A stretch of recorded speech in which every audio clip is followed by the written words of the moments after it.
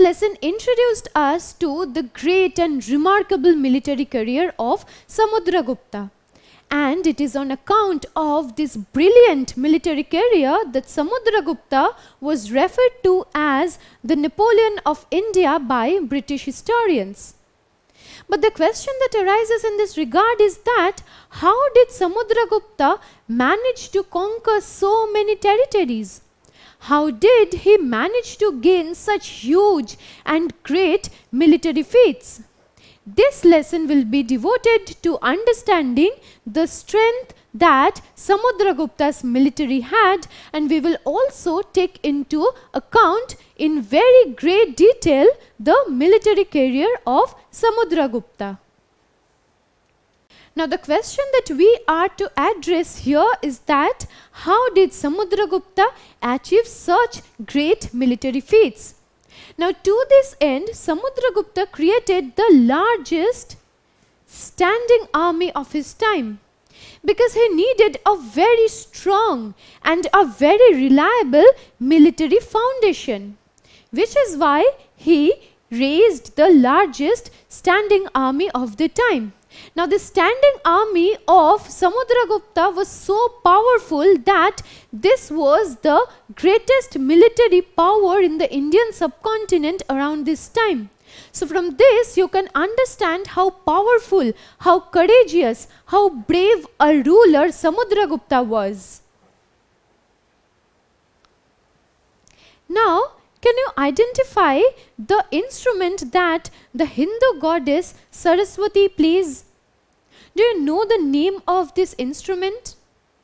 Well, it is known as the veena. The veena is a stringed musical instrument that has been played in the Indian subcontinent since ages. But I'm sure you are wondering why we are suddenly talking about veena when discussing about the military career and the political career of Samudragupta. Well, allow me to explain this to you. We have learned that Samudragupta had a great and a very remarkable military career. From this we invariably infer that he was a person who committed his life only to fighting wars and annexing more and more territories. But we will be wrong to assume that this constituted the only part of Samudragupta's life. This is because along with being a very powerful ruler who managed to gain huge military successes, Samudragupta was a great patron of art himself. Now he was skilled in the playing of various musical instruments. Now among the musical instruments that he played, we need to talk about the veena.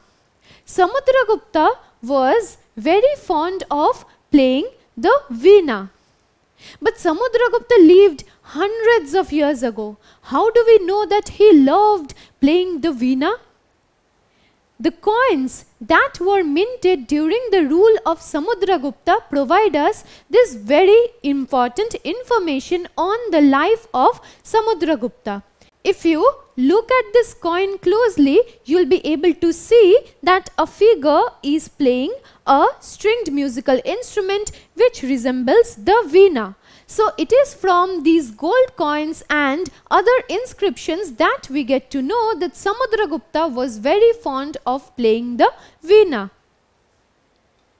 We also get a lot of information on this artistic life of Samudragupta from his court poet Harisena. Now in his writings, Harisena called Samudragupta Kaviraj. The word Kaviraj could be broken into two parts. The word Kavi means poet and Raj means the king. So Samudragupta is referred to as the king of all poets by Harisena. So this now speaks to the fact that Samudragupta also indulged in various kinds of art. That is to say, along with playing veena, he also wrote poems, and he was most definitely very good at it, which is why Harisena called him Kaviraj. Now before proceeding with this lesson, let me ask you a question. Samudragupta was popular for playing which of these instruments? Was he popular for playing the sitar, the veena or the tabla? Well, the correct answer is veena. Samudragupta was very fond of playing the veena. Now all this while we have been talking about a lot of things that pertained to the military life or the socio-cultural life of Samudragupta. But the question that arises in this regard is that how do we get to know so much about a ruler who lived hundreds of years ago? Now that was not a time when he must have made various social media posts to record various events in his life. So how do we get to know about him? To this end, we rely upon various kinds of archaeological resources. And one particular archaeological source that serves as a very crucial and important source of information on the life of Samudragupta would be the Ashokan pillar inscription. Now where do we find this Ashokan pillar inscription? This could be found in the present day city of Allahabad, which is located in the modern day Indian state of Uttar Pradesh. Now this is the huge Ashokan pillar, which is also known as the Ashokan pillar inscription at Allahabad. Now you must also be questioning, why is this known as the Ashokan pillar? Because this Ashokan pillar was erected during the rule of Ashoka, who belonged to the Mauryan Empire. I'm sure you're very surprised to know this detail, because the Mauryan Empire ruled previously, that is before the Gupta Empire. So why is this pillar used by this Gupta ruler Samudragupta to make inscriptions? This is because in the earlier times, as in ancient and medieval times, often different structures were constructed by different kings, and those were used for separate purposes by kings who came later on. Likewise, this Ashokan pillar at Allahabad was erected during the rule of Ashoka, and subsequently during the rule of Samudragupta, inscriptions were made on it. Now who made these inscriptions on the Ashokan pillar? These were written and composed by Harisena. We learned that Harisena was the court poet of Samudragupta. So it goes without saying that he was tasked to record the various important details of Samudragupta's life through inscriptions. Now these inscriptions that could be found on the Ashokan pillar are in Sanskrit. Now these inscriptions play a very important role in giving us a lot of information about Samudragupta's very remarkable military career. Now let me tell you another very interesting fact about this Ashokan pillar. You can see how huge it is, and it is made of iron. Now this has stood exposed to the different weather conditions for hundreds of years, because it has stood absolutely barren and exposed to lightning, to rain, to sunlight, to dust, to wind. But you will be surprised to know that over a period of more than 2000 years, this Ashokan pillar has not rusted even a bit. So this also testifies the fact that the people or the craftspersons who erected this Ashokan pillar more than 2000 years ago were very skilled. Their mastery now finds a testimony in the fact that the Ashokan pillar has not rusted even a little bit. Now the Ashokan pillar inscription plays a very important role in throwing light on the political career of Samudragupta. It is from the Ashokan pillar that we get to know the various kingdoms which were conquered by him. Because it's impossible for us to know which kingdom, which region, which territory was annexed or conquered by Samudragupta. So it is the Ashokan pillar that gives us all this information. Now the Ashokan pillar inscription was composed by Harisena, as we have discussed. Now Harisena was the court poet of Samudragupta. So it goes without saying that Harisena wrote in glorious terms about the rule of Samudragupta, which is why the Ashokan pillar inscription is also known as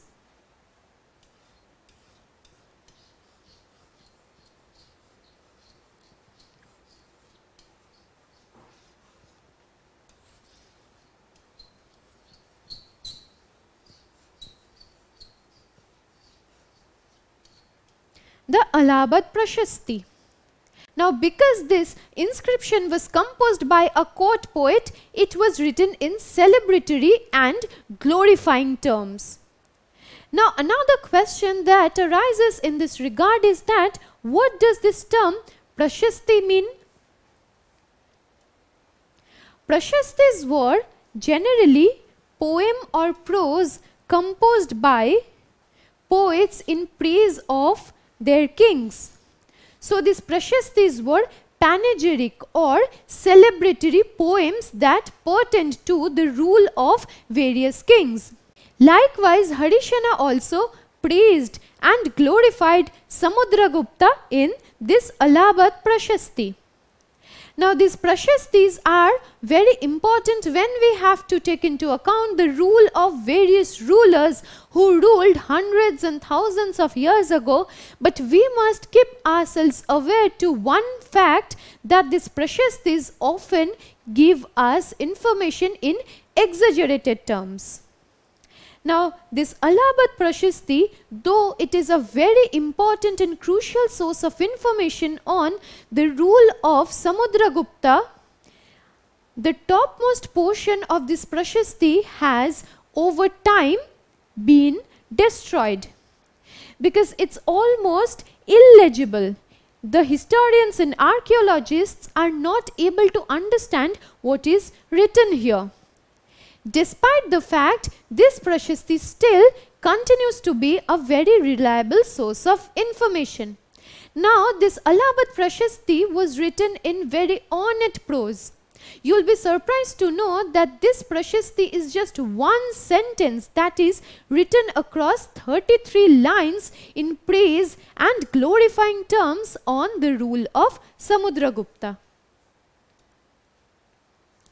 Now it is from this Allahabad inscription that we get to know that Samudragupta was compared to Purusha. Now in Hindu mythology, Purusha is considered the supreme being, and the Allahabad Prashasti tells us that Samudragupta was also compared or likened to Purusha, or this supreme being. This also establishes the fact that great rulers who ruled in ancient and medieval times often wanted to attribute to themselves divine power, divine status. Now the Allahabad Prashasti, along with giving us information on the rule and life of Samudragupta, provides us very important and crucial details about the family, that is the lineage of the Guptas. Now Chandragupta I was the first Gupta ruler to adopt the title of Maharaj Adhiraja.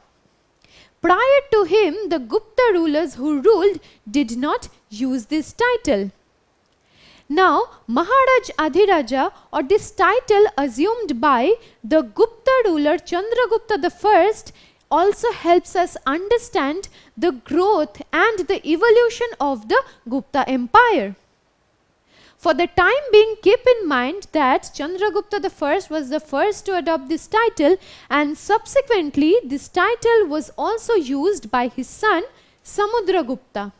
Let us now try to understand how the assumption or the using of various titles by different Gupta rulers can help us trace the growth of the Gupta Empire.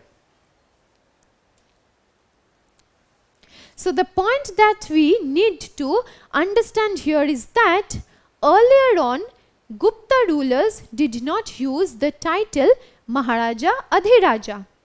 Instead, the founder of Gupta Empire, that was Sri Gupta, used the title Maharaja, and his son Ghatotkacha also used the title Maharaja.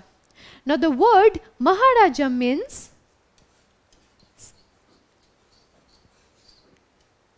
simply the king. So these Gupta rulers attributed to themselves the status of a king.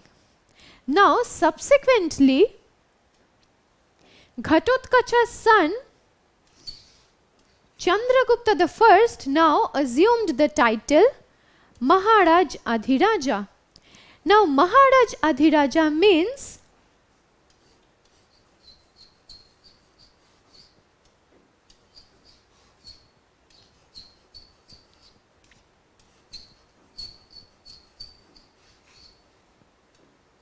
king of the kings. So earlier on, these two Gupta rulers were happy and satisfied with calling themselves only the king.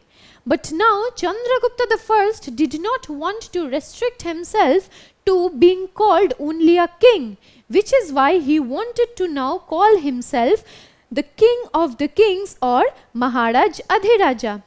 And his son Samudragupta also assumed this title of Maharaj Adhiraja. So this now says how the power, the greatness of the Gupta rulers have evolved and increased over time. Now after the death of Samudragupta, it was his son Chandragupta II who now assumed the throne. So the death of Samudragupta was followed by the ascension of Chandragupta II to the throne of the Gupta Empire. In a subsequent lesson, we will focus on the rule of Chandragupta II and we will try to understand how he made the Gupta Empire even vast and more prominent in status. Don't forget to subscribe to our channel and hit the bell icon. You can also register for free at DeltaStep.com or download the DeltaStep app to learn one-to-one with our amazing teachers or to get access to all our 5,000 plus amazing videos as per your school syllabus. Master each topic with our adaptive practice technology. Get million plus questions with step-by-step solutions and unlimited mock tests. Get all your doubts resolved instantly. Learn via games and win amazing prizes like PlayStations and iPads. So at DeltaStep, learning is not just fun and easy, it's rewarding too. So register for free now.